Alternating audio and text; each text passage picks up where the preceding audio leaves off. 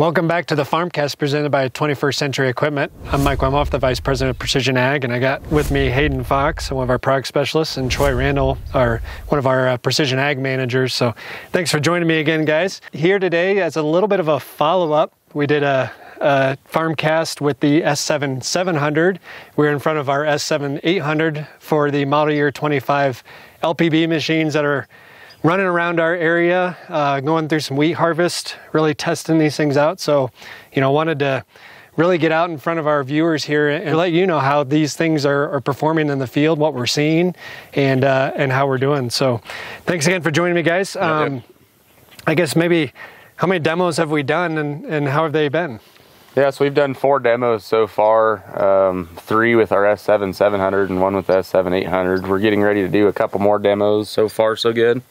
We've seen some pretty impressive things in terms of productivity with the demos we've done. So so our first one we started with the 700 down in some wheat with a Shelbourne head, and that one went pretty good. They were running a little bit bigger heads, so it wasn't exactly apples to apples comparison. But we were able to kind of get the machine out there, get used to it, get it set right, and then let it kind of run off. We actually ran it off by itself, but the customer that ran it was really impressed with it and the technology and everything, and how much more productive they could see with the predictive ground speed automation and things like that. So once we got that working, he could really sell. We had that field we were doing there down by Burlington was a really good test of it, because it was a relatively flat field, but it was pretty high yielding and it was real variable through the field. So it went anywhere from about 40 to 80 bushels an acre throughout the field. So it was a really good test, because the satellite imageries, they take about 6 minutes to process in the background once you start a field. So before that, we could kind of just run it in normal ground speed automation mode without the predictive part of it. So what that allows us to do is kind of get the machine set, actually see how the machine operated without that automation, and then kind of operate in what I almost want to call is old school harvest smart mode. Mm-hmm. So the machine was more reactive versus proactive, so it would only go off things like rotor pressure, loss, things like that. So it would have to kind of slow down as it went through the field. And there was a few times we pretty much dove into a really good 80 spot where power got pretty high and she got pretty growly. So, and luckily kind of backed off quick enough before it plugged or anything like that. But the power went up pretty high, so it did a lot better job I've seen in the past of actually reactively speeding up, slowing down, even without that predictive. But once that satellite view map loaded, we actually got our predictive ground speed automation working right. It was really cool to see the difference between not having that and having that, because it did a lot better job going into those good spots, slowing down beforehand versus later on. And then once we were out of those good spots, it sped up a little bit quicker, and then started just kind of using all the different metrics to better control the speed. So it was a really good test of not having the predictive ground speed automation versus having it with the satellite views, and kind of using the forward-facing cameras plus that predictive yield map in the background to help automate the whole process. So it was a really cool test and then pretty much everything else, the harvesting settings automation, that was good to see and kind of get used to that, and the differences in there too. So could you really see the engine RPMs kind of level out a little more with the predictive side? I do only see that. You don't really see the engine RPMs change. You just see more the power. So the power goes anywhere from pretty much 80 up to of course we can go up to like with predictive ground speed automation, we can turn up max power up to 105%, and of course it goes a little bit above that too in the real high use cases. But it was just interesting to see how it was doing. It was pretty much trying to maintain. We had it set, I think that field we had it set to about 100, 101, just to kind of get used to it, and it did a pretty good job of trying to maintain it right around that 100% utilization throughout the entire field. So you talked a little bit about the setup side, and maybe we can focus on that here first. So hopefully we've gotten a little better at that as we've done more and more demos throughout different customers. But what does that setup look like of the technology ahead of time, and what things have we found that we need to do better as we go through each one of these demos? Yeah, so I guess when we first took the combine to the field, we knew what we wanted it to do. It was just a matter of getting it to do what we wanted it to do. That was a little bit of a question mark. And so as we got some acres under it, we started to realize that it was a lot easier to get it set and dialed in the way we would want it to clean and perform compared to an older combine. The harvest settings automation and some of the things that are with a part of this combine just make the operator experience way easier, and it takes away the need for some of that higher level combine knowledge. It really offers an opportunity for a lower level operator or somebody not as familiar with the machine to get in there and still be able to perform and and make the combine function the way that it needs to. So after a couple acres, we felt pretty comfortable about what we needed to do. The other neat thing, I think, on that note was watching the real-time bar graphs that they have in there, the line graphs, as we're going through the field. That gave us a really good insight as to what the combine's truly doing and helped us decide how we need to have it set. Histogram is what they like to call it. So histogram. Yeah, so yeah, that's probably the coolest part about these machines is how they kind of redid the Combine Advisor part of it, the settings automation, because it's a lot, even to me, I was familiar with it in the old machines, but these new ones, it's like almost like a night and day difference. It just makes a lot more sense. And the old ones, it was kind of almost like you kind of had to know how to set that up and then had to set the machine up. And the biggest thing, the nice thing about these machines versus the older ones is we no longer had to set that performance target. So it pretty much, you just kind of set those different metrics. You kind of set your loss, your foreign material, your broken grain, and then you just go. The machine kind of learns, it kind of shows, over a 15-minute time span what it's doing, what it's seeing, and then you can kind of adjust from there. So you don't have to really set the machine.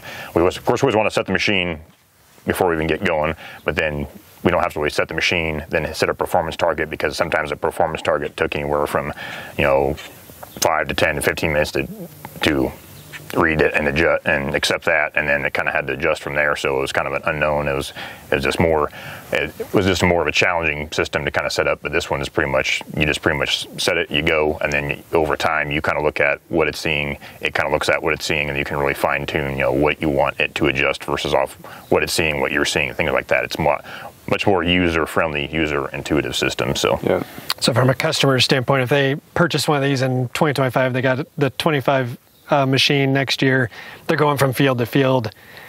Really going from field to field, you don't need to adjust a lot, if I'm hearing that right, and you're just kind of monitoring what's happening as you're changing fields. Yep. It just makes it easier to monitor all that. So the nice thing with these machines too that we've found is there's some growers that have expressed concern about being able to adjust certain settings on this machine more effectively than the machine does.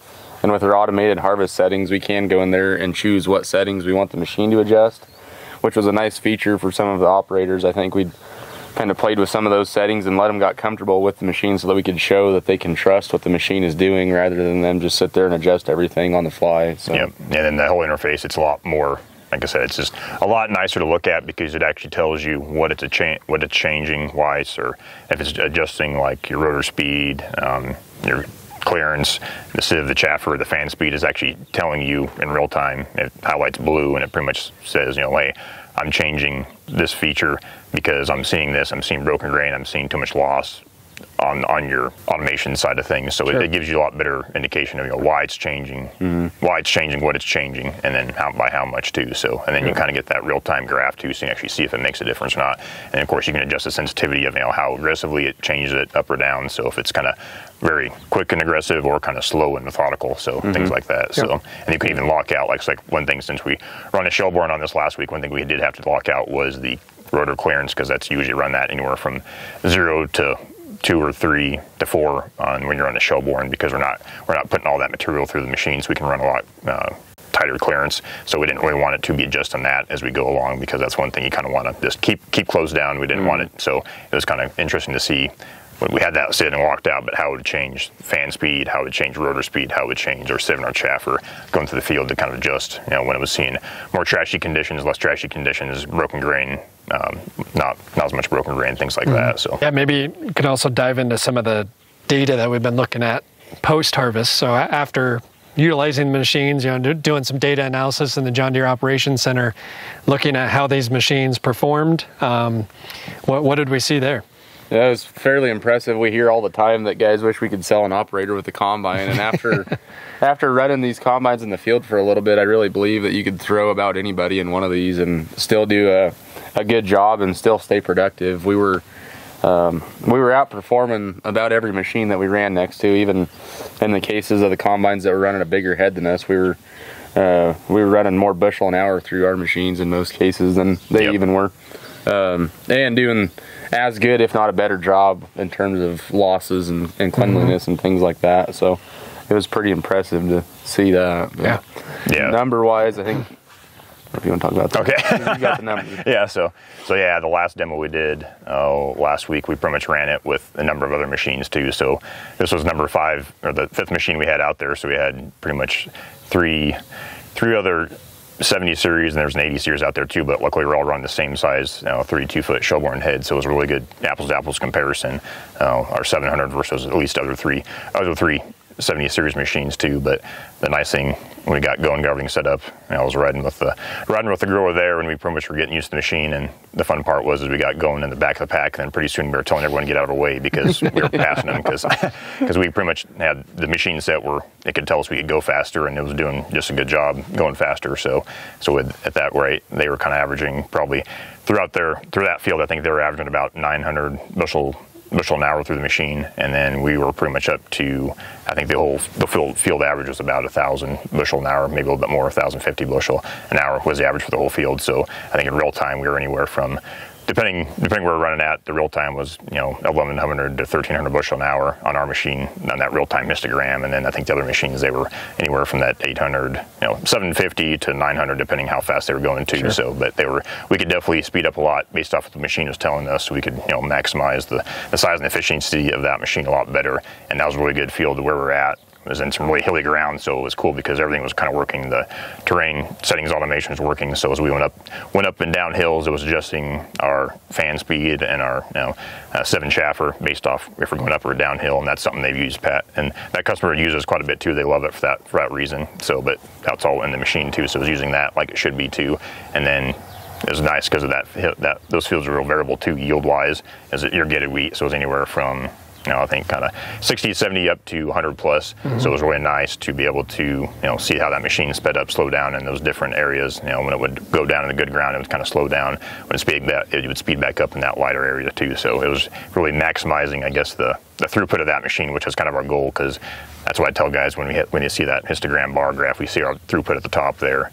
And that's what we want to try to maintain that consistent throughout the machine. That means we're always feeding, the same amount of material through that machine, independent of our, speed and yield. So, if we're in low yielding spots, we can speed up, get that throughput up. If we're in high yielding spots, we can slow down and still maintain that same throughput throughout the day. And that's kind of the selling feature of it too, is maintaining the peak efficiency of the machine and the throughput of it. So roundabout, I think we saw about 100 bushels an acre more throughput on these machines comparative to those other machines in the same field, and then about 2 more acres an hour from this machine over those other machines in the field. So very, kind of, I'd say matches and maybe even a little better than the 19% productivity savings that John Deere is advertising with these machines. So really happy to see that is panning out and that we're able to do those comparisons and see that value for our customers. Wheat's probably a little bit different conditions, so it'll be really cool to see when we get it into corn and see how that, because we definitely send a lot more material through the machine when it comes to corn, so it's going to be fun to see what that looks like when it comes to corn and the differences there, because I think that's where it's really going to shine. So that's what our hope is this fall, is to get it out a lot to different places, and we put it through spaces and test it the best we can. So wheat's always challenging with the rain and trying to coordinate all that, and when it's wheat harvest time, it's wheat harvest time. So pretty short window. It's a very short we have about a 2-week window versus like a 2-month window. So definitely we learned that definitely the hard way the past couple of weeks, is getting logistics and getting machine here and there in a timely fashion, because we'd get it moved over here, it'd rain, so we had to wait, or then we had to move it up here. They weren't ready, so I'd move it back over here. It's been fun. So the machine's got some miles on it on the back of a truck. And I know for any customers watching that wanted to run this and maybe couldn't logistically or whatever, happy to help you in the fall if we can. So definitely let us know what we can do to get this combine demo out to you. So. Hopefully we have a little more lax slow down time during corn harvest, because it's a little more spread out. So Thank you guys very much, and we'll see you next time on the FarmCast.